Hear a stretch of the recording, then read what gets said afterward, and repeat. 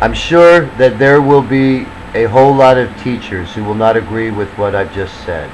But if I am having parents teach the kids to read the Bible and learn about God, and you are not even allowed to talk about it, then what kind of mixed message are you sending them?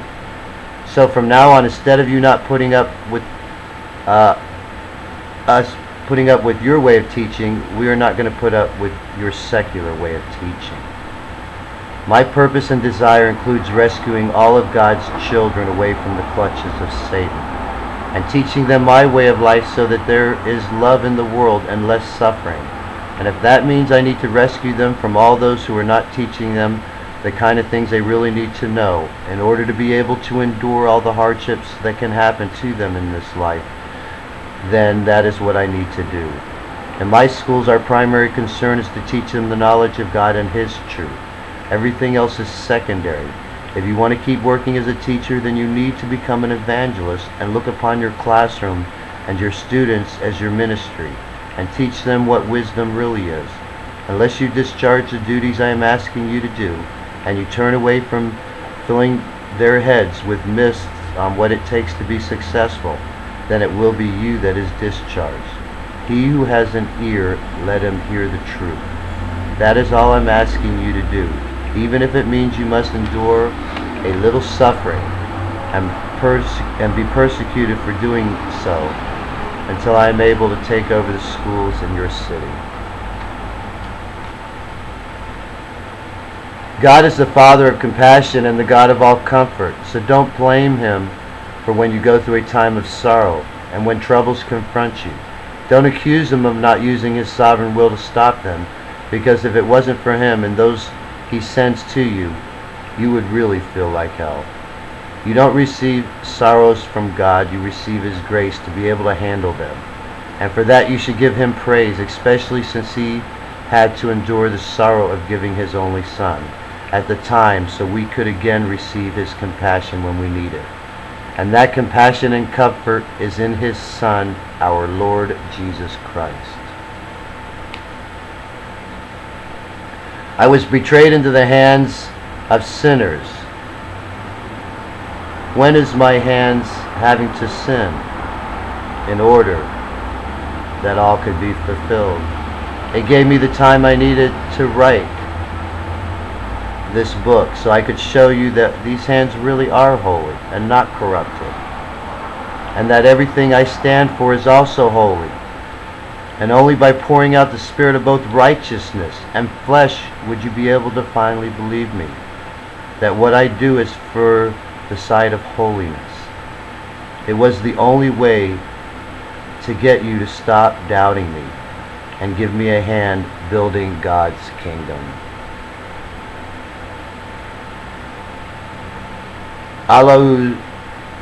Allah's new name is Abba.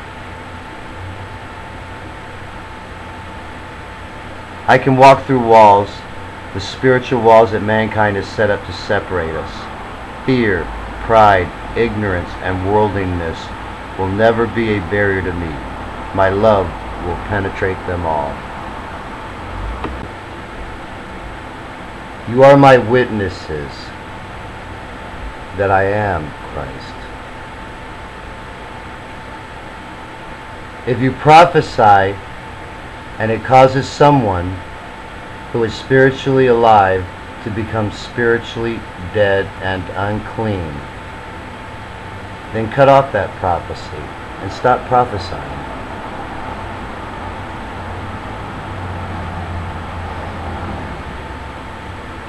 While you are doing your vow of separation, the Spirit will flow from you and you will prophesy.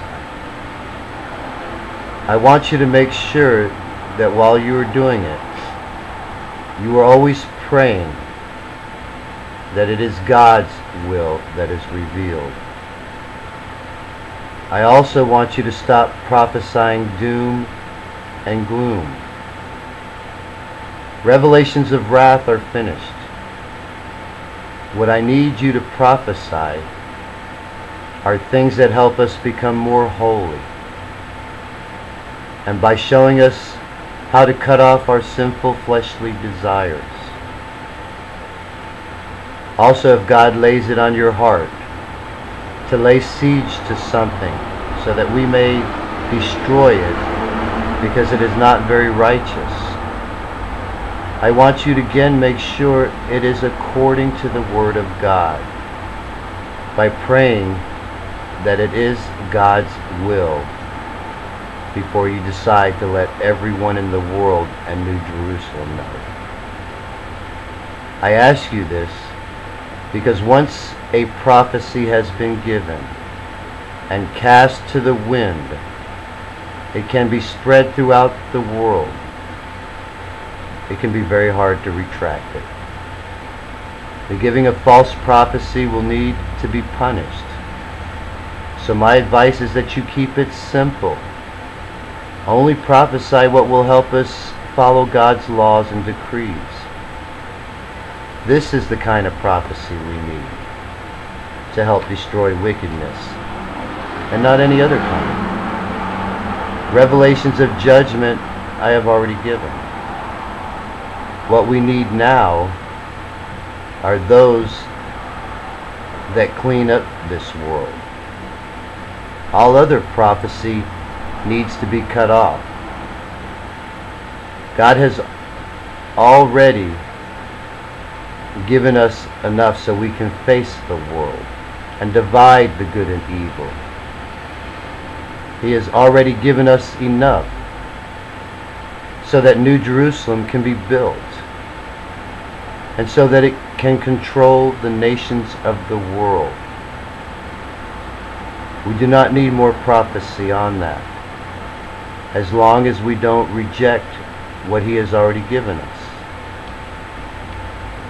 If you do not want God to withdraw His favor from you and keep you from the abundance He is giving us, then you will do as I say.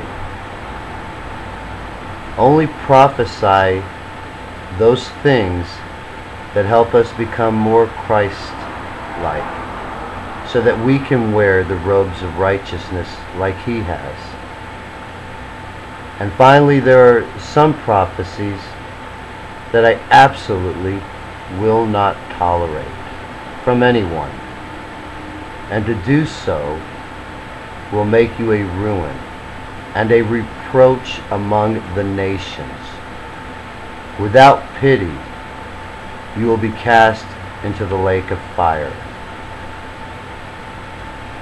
And you will feel my anger and wrath and stinging rebuke if I ever hear you prophesy anything against us to keep us from coming together with our Father in heaven. Any prophecy that tries to scatter us will cause me to hit you with such deadly and destructive force that it will destroy you. And I will keep bringing it on you until you do not prophesy again. I have warned you, any prophecy that keeps God childless or even remotely grieves the Spirit in this way will cause me to inflict punishment on you in the sight of all, and you will be an object of horror forever. I promise you, if you keep me from leading God's children by saying anything against me, you will be lucky if you escape with your life. You will feel my jealousy. I, the Lord, have spoken, and I do not want you trying to get people to look up to you, and your vile mouth speaks, and I will pursue you until you cease. I want prophecy that helps people live. I do not want prophecy that causes them to perish. Your kinds of prophecy has caused mankind to fall enough. I want prophecy that lifts them up and makes them a true believer. God is sovereign, and with you prophesying something different from what I am saying causes people to think they have a choice of which prophecy to follow, which does absolutely nothing as far as establishing the sovereignty of God's Word. People need to know if God says something is to happen, then it will happen. They do not need you casting a doubt by saying something different. If you want to practice prophesying, then you need to make sure that it lines up with what I have said, so that disaster does not come upon you and sweep you away. God's Word says in that day there will be no more prophecy, because everything has been revealed and fulfilled, and there really is no need for it.